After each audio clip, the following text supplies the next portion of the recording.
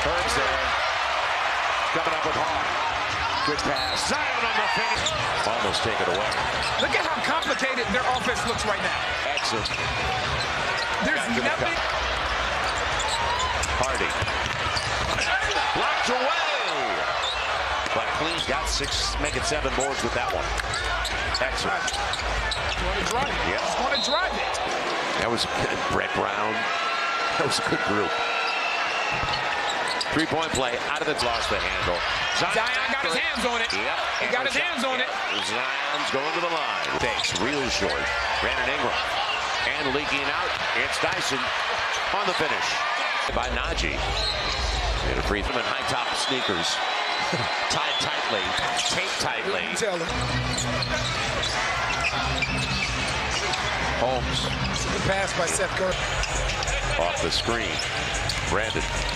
And a nice hesitation. Finger rolls it home. Wing. And it stays like Hawk is 8 of 15 tonight. That bucket right there, Joe, gives the Pels a season high at points. The take by Prosper in chip with UConn. Now on the take, all the way to the hole. And the putback by Cody Zeller. And after the miss, Brandon will clear it out. Easy one for Najee, and he deserves it.